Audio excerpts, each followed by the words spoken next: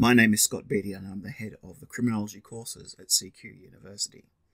I'm recording this in Melbourne on the lands of the Kulin Nation, over which sovereignty has never been ceded. The images you just saw stand in hard contrast to the quote from the black American philosopher Cornel West. Recently we have seen the criminal justice system come more and more into focus as the flashpoint of conflict in society, over issues of equality, violence, respect, corruption, and even change. You're starting your career as criminologists, multidisciplined problem solvers who work in and around this system. You'll confront this contradiction and many others in understanding the social role that the criminal justice system plays in justice and in injustice. At CQUniversity, we're oriented towards change-making criminology. That means a focus on forms of intervention that prevent problems from getting out of hand in the first place. It's better to divert a young offender from a career in crime than to try and manage an adult who's been brutalised by their contact with the system. We are different from other criminology programs in that we prioritise community justice, looking at grassroots action and reforms that implement human-centred design.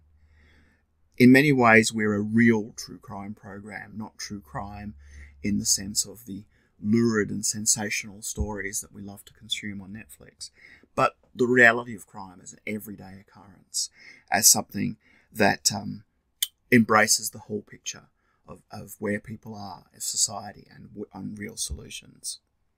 Because of this, we equip graduates with a wide range of skills to solve social problems in the criminal justice arena and in a wide range of other different career paths. Our programs include core criminology theory and practice, but also legal and regulatory approaches, design thinking, systems analysis, and other tools that will take you further in your career. Our courses are fully online, and we have weekly online workshops for every unit. These are based around a specific challenge, a problem that you will solve in that workshop with your peers, backed up by an academic moderator.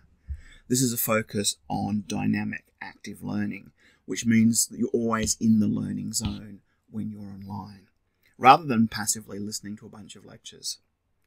We know this is more engaging and it leads to better outcomes for you. My final task now is to welcome you to the program and to encourage you to make the most of the time you have here. We do have regular town hall meetings online where you're able to come, speak with myself, the rest of the crew, ask questions, and to get involved in the program's future.